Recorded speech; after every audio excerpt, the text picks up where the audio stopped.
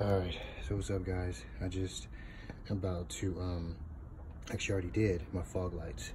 So those are the old fog lights right here. See those are old, right? And these are the replacements right here, right there.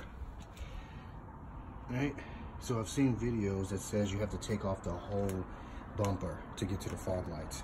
So what I did was, so the right side here, this is easy. You don't even have to take off the bumper on this one. So you just take off the light, that bolt, right?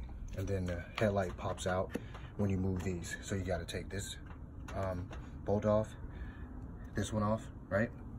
And then that one, and then this pops off. Now you can, the fog light is down here on the bumper, right? And all you have to do is take the fog lights off without taking the whole bumper off on that side. Now the left side is the thing. So you see this, so you can't really get to the fog lights. The fog lights you see right there.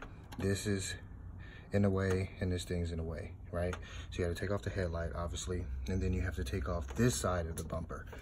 And there's screws, let's see if I can find it, here, and then there's one gonna be right there. And those are 10 millimeters, right?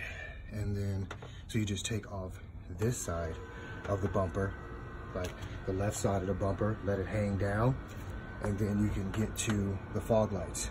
So you don't have to take off the whole bumper, so that saves you a little bit of time of taking off this side of the bumper and everything else. So just thought that I'll share that information with you guys. Thanks.